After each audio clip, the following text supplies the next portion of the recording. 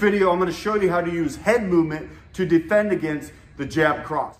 When he throws that jab at me, I'm going to slip to the outside of the jab. And then when he throws the two, I'm going to bob and weave or roll under the two. So again, I'm going to slip and weave. Again, slip and weave. As I weave in, I step in. Why? Because I want to get closer to my opponent to be able to throw my counter punches. So one more time, it goes 1, 2, slip and weave. And then from here, I can throw the 5 to the body, the 3 to the chin, or the 1 to the jawline. When he throws that jab and cross right down the middle, I'm going to slip to one side. I'm going to use one slip to slip both punches. So he throws that jab cross, slip on both of them.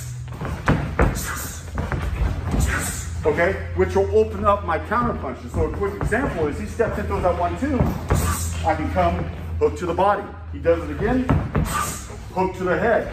All right, or he does it again, I can slip and then fire that uppercut. Anything off the left-hand side, I can fire.